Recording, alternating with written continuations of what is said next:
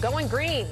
The Biden regime rolling out new electrical vehicle mandates for semi-trucks. This on the heels of another rule aimed to have a majority of passenger vehicles that they have to be electric or hybrid by 2032, despite EVs currently making up less than 1% of all heavy-duty trucks nationwide. EPA's new rule will require electric models to account for 60% of new urban delivery trucks, 25% of long-haul tractor sales by 2032.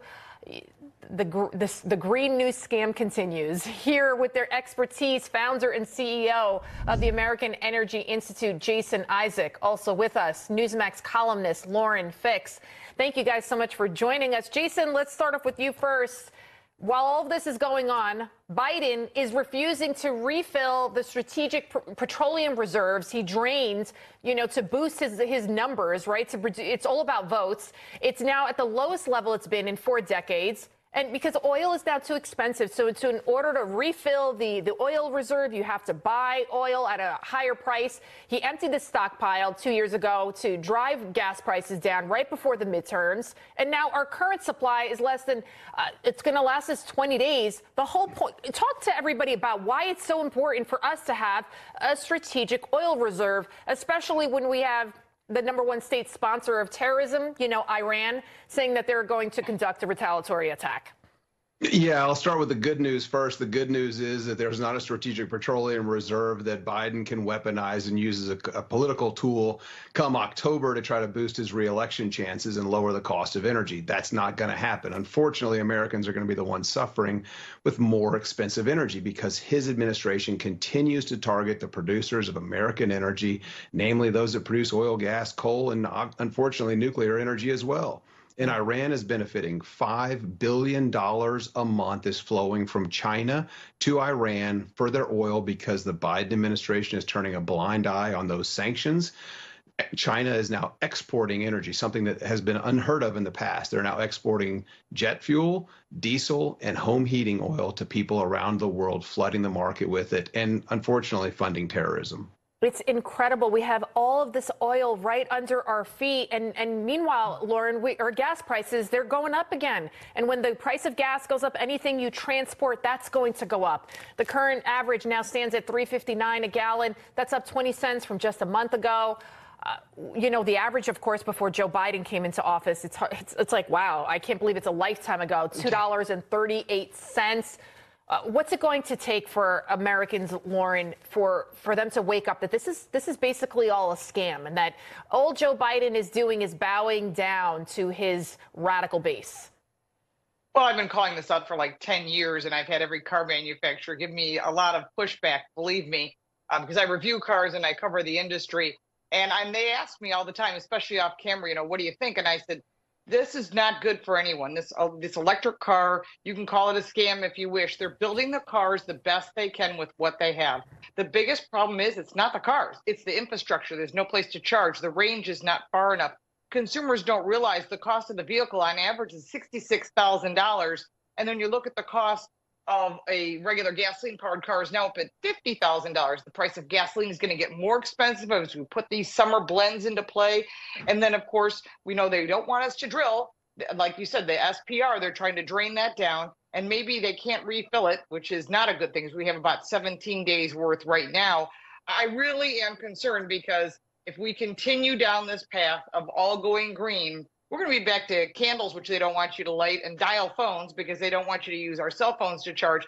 And we have this problem already in Europe where they said, oh, we're going to go all green. We're going to go all green. They don't have enough heating energy. They tell you not to download your videos in HD, but to do it in SD. They don't want you to use your washer and dryer. It is amazing how many different things they tell you not to do, including charge your car, which is going to be a problem because this is really all about control. This is not necessarily about going green, although they say that on the surface. Just read what the World Economic Forum says in their statement, word for word on their website.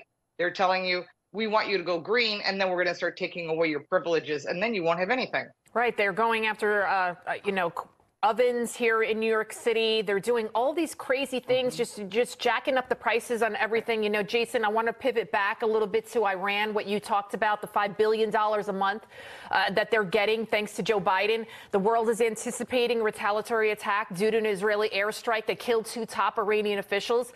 those coffers for Iran, they've been enriched, by Joe Biden declaring war on the fossil fuel industry. How devastating is this? I don't think people have made the connection. But we all know that on day one that Joe Biden came into office, he shut down that Keystone pipeline, and he's been strangling the fossil fuel industry ever since. Well, you're right. They're not making the connection, and it's all about going green, but it's really leading to going gangrene, if you will, because people are freezing to death in their homes. I mean, I joke, but it's seriously happening, and they're not making the connection because they're getting disconnected. Between 2021 and 2022, there was a 30% increase in people in the United States who had their electricity disconnected, a 76% increase in people who had their natural gas disconnected from their home. So you're not able to heat your home or cook your foods or wash your clothes. This is the movement that, Obama said it perfectly. Necessarily skyrocket. Your electricity and energy costs will necessarily skyrocket. Well, they're skyrocketing, and it is certainly not necessarily. We need to be producing more energy in this country, getting it to our friends around the world. We need to improve these LNG export terminals so that we can get back to producing fertilizer. The fertilizer that helps grow food that we depend on. Over 70% of the fertilizer plants in the European Union are offline because they don't have access to the feedstock. The Biden administration is continuing down this path of targeting American energy that we produce more responsibly than anywhere else on the planet. Lauren, before I let you go, we have about a minute left. Is it a fallacy that electric cars are better for the environment? We know that they get a lot of the materials from China, the Uyghur Muslims, right, that are enslaved by the CCP. How is this better for our world, better for humanity? It's not better for our world, and they are absolutely not green. In our business, we call that cradle to grave, from the raw materials to the end life and what we do with all the components afterwards. And if you look at it, the electric vehicles are not greener. They, like Jason said, they're like gangrene. And unfortunately, we're starting to see solar panels stack up. You've got windmill panels standing up, and all of this is all about control, increasing our electric costs. And I'm telling you, and we all know this, this is not a good thing. It's going to cost us a ton of money. And to get out of it, we're going to have to go back to drill, baby, drill. And I don't work for the fossil fuel industry, but I'm telling you, this is the only way we're going to get out of this mess. And it's going to get much worse before it gets better. It's unbelievable. They shut down a nuclear power plant where I live in my county, and ever since we're seeing our utility bills skyrocket. I mean, one of my friends told me that her utility bill is higher than even her mortgage. It's low. I mean, it's incredible what's going on, and we didn't even have a really bad winter. Jason, Isaac, Lauren, Fix, thank you guys so much for joining us. Oh, great. Thanks for having me on. Have you ever thought, why in the world is my wireless bill so darn high? What are we paying all this money for? Speed, coverage, data, access to 5G, unlimited talk and text, mobile hotspots? We are partnering with Mint Mobile. Mint Mobile offers all of these features for as low as $15 per month.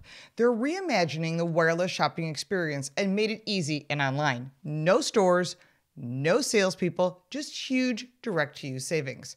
Why should you pay more when you have access to premium wireless? Mint Mobile runs on the nation's largest 5G network. Whether you use your phone to watch YouTube, listen to podcasts, or play games, you get the same speed and performance as the big guys while connecting to Mint's network.